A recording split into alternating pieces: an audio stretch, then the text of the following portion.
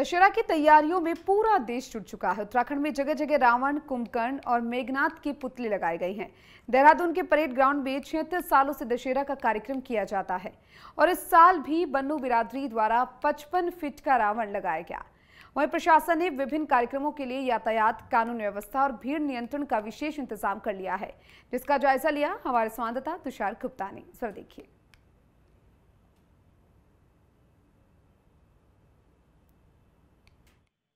उत्तराखंड की देवभूमि में हर साल दशहरा है वो बड़े ही हर्षोल्लास से मनाया जाता है। और देहरादून यानी कि राजधानी की बात करूं तो परेड ग्राउंड का जो रावण रहता है वो सबसे आकर्षण का केंद्र रहता है। मेरे पीछे आप देखेंगे जो रावण है और साथ साथ जो मेघनाथ और कुंभकर्ण का जो पुतला है यहाँ पर खड़ा कर दिया है। और कल दशहरा है और ऐसे में जो तैयारियाँ हैं उसे अंतिम रूप दिया जा रहा है। साथ साथ जो लोकल लोग हैं वो यहाँ पर आकर फोटो खिंचवाते हुए नजर आ रहे हैं।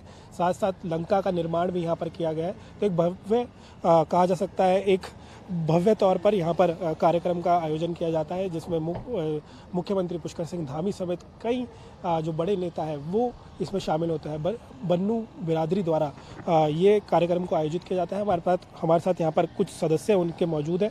इनसे बात करेंगे कि इस बार के जो दशहरा है उसमें किस तरह की व्यवस्था रखी गई है और साथ साथ क्या विशेषता इस बार रावण के पुतले पर रखी गई है। भाई साहब, आपका नाम क्या है? हाँ, अशोक वर्मा।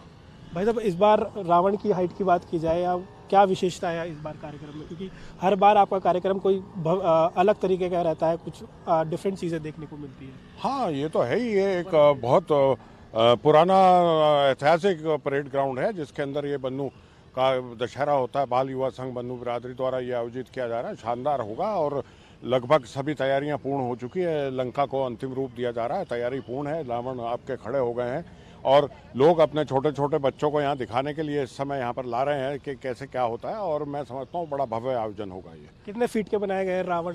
55 फुट, 45 फुट और एक और हैं वो उससे थोड़ा कम रखे गए हैं, क्योंकि हमको ग्राउंड की अनुमति थोड़ा देर में मिली, इसलिए बहुत विलम्ब के कारण ये सब थोड़ा हाइट वाइट का दिक्कत हुआ है कि कम बनानी पड़ी। और दिल्ली से बन के आए हैं, यहाँ नहीं बने, नहीं तो प्रत्येक वर्ष ये यहीं पे बनाए जाते थे। लेकिन चूंकि समय का अभाव था तो इसलिए दिल्ली से ट्रकों के द्वारा यहाँ पर बना के ये पुतले लाए गए हैं। पुलिस से भी वार्ता हुई होगी क्योंकि यातायात काफ़ी व्यवस्थित रहता है। सब पुलिस व्यवस्था सब चाक चौकबंद रहेगी, सब तरह की व्यवस्था है। पुलिस से वार्ता हो चुकी है। हमारे बिरादरी के इसके अध्यक्ष संतोष नागपाल जी ने बात की थी और सभी की कमेटी के लोगों ने इसमें वार्ता की थी।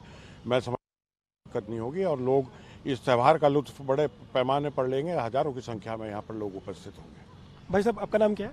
महेश डोरा। मैं देहरादून में रहने वाला हूँ। बचपन से देखता हूँ कि यहाँ पर आता हूँ, जो भीड़ है वो देखने को मिलती है। कितना उत्साह मानते हैं देहरादून के लिए और कितना महत्वपूर्ण है परेड ग्राउंड का जो रावण? देखो जी, परेड ग्राउंड का मानना जितना महत्व यहाँ का है इतना कई छोटे मोटे ग्राउंडों में नहीं है।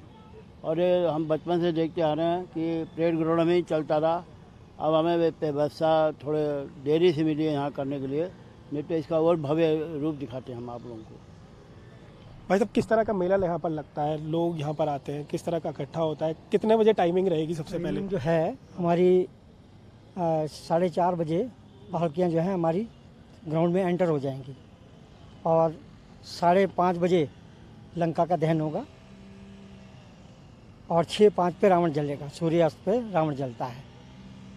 देखिए, बिल्कुल अगर जिस तरह से उनको जानकारी दी है। और साथ साथ कौन कौन मुख्य अतिथि यहाँ पर शामिल होंगे अगर बात की जाए? संभवतः मुख्यमंत्री स्वयं इस कार्यक्रम में उपस्थित रहेंगे और अनेक विधायक गण हमारे और मंत्रीगण इसमें उपस्थित होने की संभावना है। सभी को आमंत्रित किया गया है और मैं उम्मीद करता हूँ प्रत्येक वर्ष की भांति सभी इसमें सम्मिलित होंगे। देखिए, बिल्कुल अगर बात की जाए जो परेड ग्राउंड का जो रावण होता है वो देहरादून के लिए काफ़ी महत्वपूर्ण रहता है, यहाँ के वासियों के लिए बहुत महत्वपूर्ण रहता है। और इसको सफल बनाने के लिए पुलिस प्रशासन समेत जो लोकल कमेटीज़ हैं इसको कोशिश करती है कि हर साल इसे बेहतर बनाया जाए। और जिस तरह का इस बार रावण बनाया गया है, 55 फीट इसकी इस बार हाइट रखी गई है। और साथ साथ जो मुख्य अतिथि रहने वाले हैं उन पर भी विशेष रूप से ध्यान रखेगा। ये बैरिकेटिंग्स आप देख रहे होंगे, इसके बाद बैरिकेटिंग्स के बाद ही जो आम जनता होगी वो वहाँ पर खड़ी होगी। तो कहीं ना कहीं कहा जा सकता है कि जो उत्साह है, उत्साह के लिए जो तैयारियां हैं वो साफ तौर पर देहरादून में देखने को मिल रही है। और जो लोग हैं अभी से रावण का लुत्फ उठाते हुए नजर आ रहे हैं।